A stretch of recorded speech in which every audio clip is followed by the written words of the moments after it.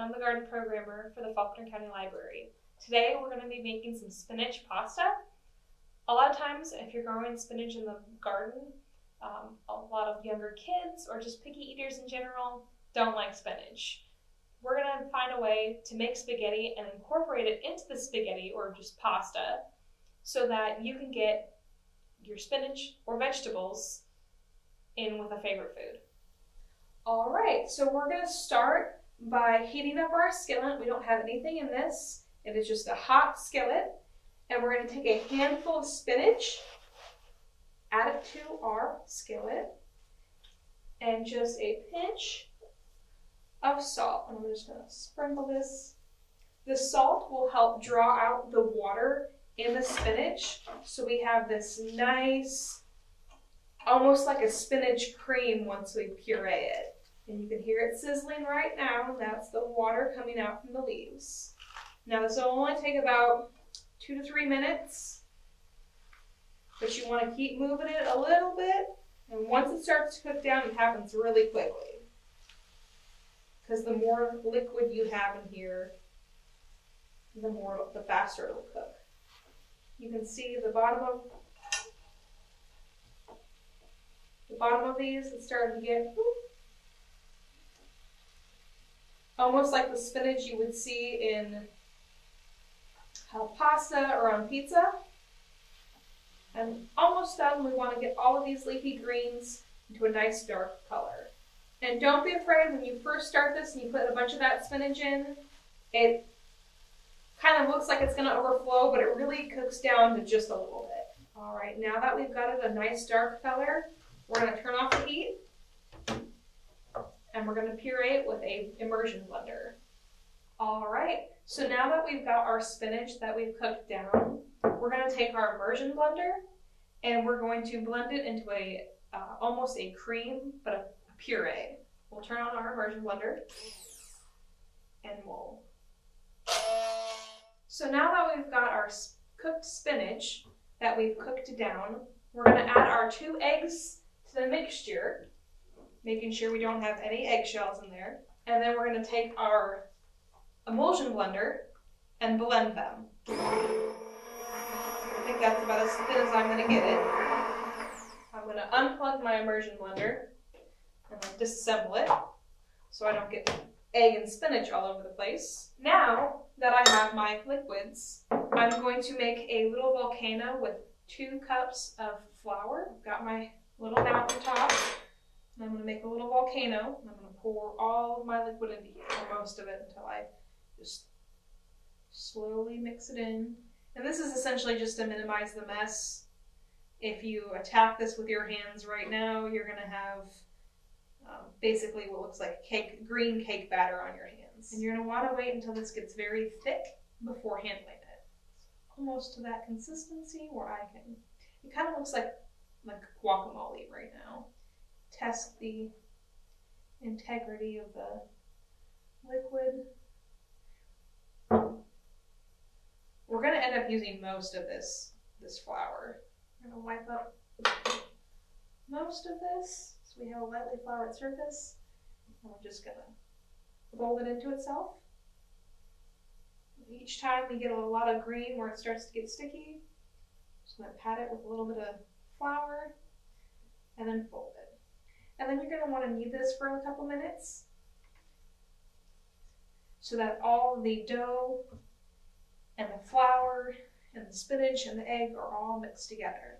And what you'll end up getting is this really pretty, almost matcha-like color with just a couple hints of darker green where that spinach was not completely pulverized. Once you're at the point where your dough is almost like a Play-Doh, you're going to want to take it, cut it in half, set one portion aside, and then work this dough out onto a flat surface with a rolling pin. And you're going to want to make sure your surface stays floured underneath, otherwise it's going to start to stick. The consistency or the thickness that you want out of this is going to be very, very thin. Very, very thin. Thick pasta is going to take a little bit longer to cook. Thin pasta should take about 3 to 4 minutes to cook.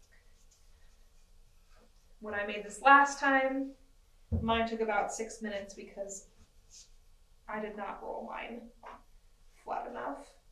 And if you notice that it starts to shrink a little bit and puff back up, let it rest about 1 to 2 minutes and then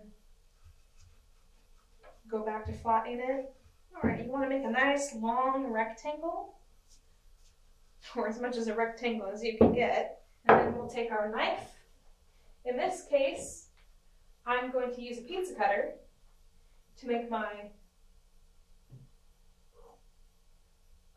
noodles. This takes a little bit longer. There are some recipes that will have you fold it kind of like back and forth, back and forth, back and forth, and then you'll shear it off on the edge. And you only have to cut about 2 inches and you'll unfold it, getting the spaghetti strand. That's a little bit quicker.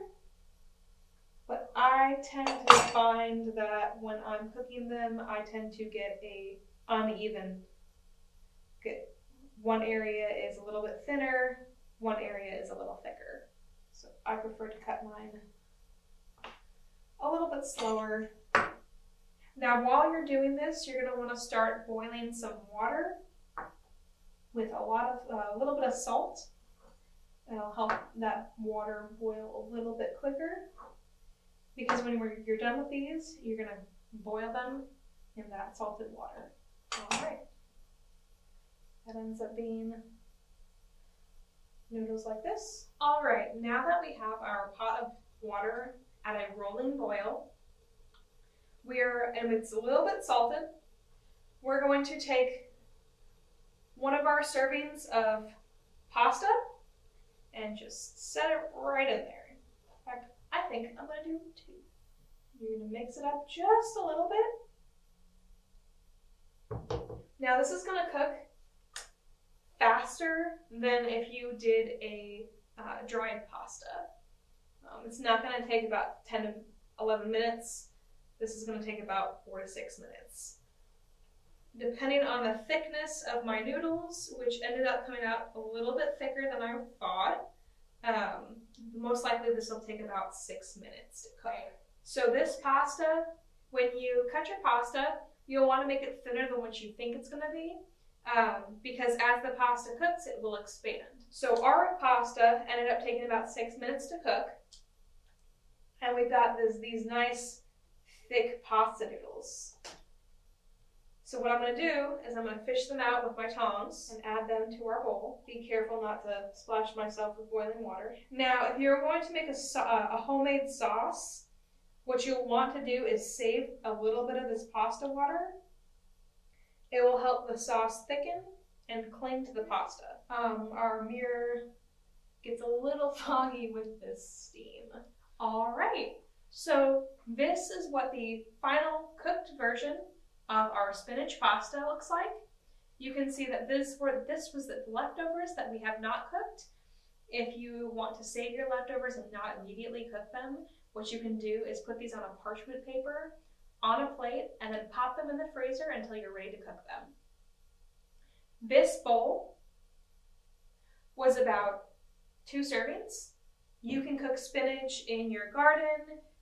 You can also, instead of incorporating spinach, you can do things like arugula, you can do things like beets, and beets give it that nice bright purple color.